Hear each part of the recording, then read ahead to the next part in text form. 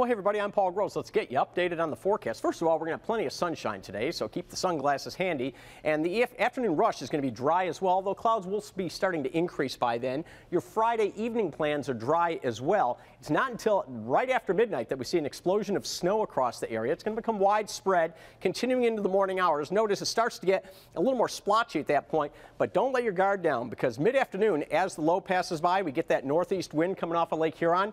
We're going to generate a pretty solid band of light to moderate snow. That's going to come through the area late afternoon, and once that peels off, snow ends, and our Saturday evening plans will be dry. What's on the ground is going to be it. And as far as what's on the ground, well, we're going to have 1 to 2 inches of snow on average across the area. That band I just told you about, that could drop some extra snow in some spots that could push a few isolated areas up to around 3 inches. So don't be surprised if a couple of you, especially to the north, end up with 3 inches. But for most of us, we're looking at an inch or two. On the snow meter, this is just going to be a slight nuisance. I mean, no rush hour is going to be impacted. We're really not looking at any trouble from it, except if you're doing some holiday shopping. I mean, certainly the big snowstorms are when you start having to stay in with pizza and beer and you have a baby boom and stuff like that. This is just a little bit of a nuisance snow, and the kids can go out and play in it tomorrow. No big deal. All right, 32 the high temperatures this afternoon, but it's going to be a breezy one, and with the winds that are out there, that 32 is going to feel like 20.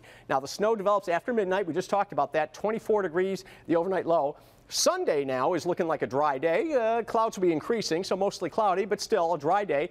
Another chance for snow on Monday. Then it gets windy and very cold Tuesday into Wednesday. Highs in the mid-20s, lows in the teens. In fact, by Wednesday morning, it would not surprise me if some areas are actually in the single numbers for actual lows.